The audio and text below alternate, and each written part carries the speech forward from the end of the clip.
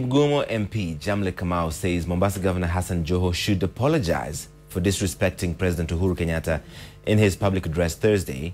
The Jubilee leader says Joho's remarks towards the president when on tour of the coast were demeaning. On Thursday, Joho publicly lectured President Kenyatta on taking credit for projects that he says were launched by previous administrations and donors. The Kigumo MP now says it is not the first time Joho had disrespected the president, as he has previously snubbed the head of state when he was on a tour of that region. Juzi mkasikia jamaa mwingine wa kule Mombasa anaitwa Governor Joho akitusi rais wetu. Hatutakubali mtu yeyote akiwa nani ama nani kutusi rais wa Jamhuri yetu ya Kenya.